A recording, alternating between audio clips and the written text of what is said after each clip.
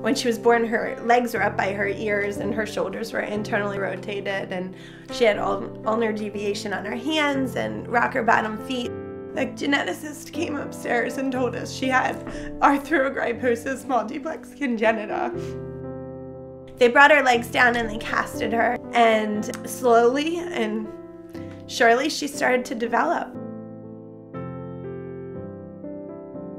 Our first year with Emma, we found out that there was going to be a conference, and it was in Philadelphia. It was an arthrogryposis family meeting in Philadelphia where I described the Rex. We watched a presentation on the Rex. And that's how it all started. We ended up in Tarek and Whitney's workshop. The Rex was attached to a stand, and she was able to put her arms into the Rex and for the first time be able to lift her hand up towards her mouth. She just started, throwing her hands around and playing. We were bringing candy up for her to eat, and we were bringing toys up there, and it was so fun for us to go up there and to see her play. The existing Rex, it's all metal parts, and it's kind of big, and Emma was too small for that. So we required something light and small that would attach to her body and go with her. So that's where we had this Stratasys 3D printing machine, and we thought, well, we could print it out for her. And he did it, and the weight difference is significant. And for a child who only weighs 25 pounds, it makes a big difference. Whitney and Tarek put their minds together and came up with a jacket, and they would put the Rex on that, and we're on our second jacket. She outgrew the first one, and now we're on our second one.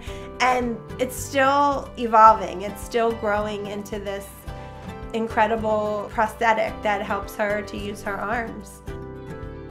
Without the 3D printer, we would not be in a position we're in with these younger kids, making them a Rex device that can go with them. This is one of those industries that matches perfectly with 3D printing, additive manufacturing, because we need custom everything. I think 3D scanning and printing technology is the future for this field. The ABS plastic that they use is the same plastic used in Legos. It's human-friendly, if you will. It's really strong and durable to handle the abuse.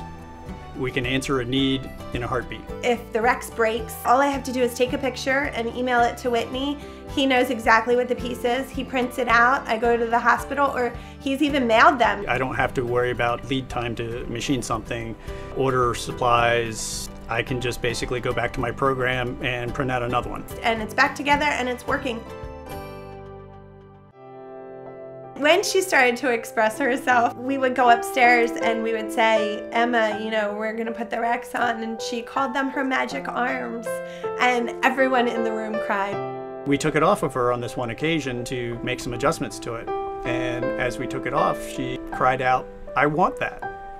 And we didn't think all that much of it, but when Mom started to cry, and we look over and ask Mom why she's crying, and she kind of takes a moment to recompose herself and tell us that that was her first complete sentence.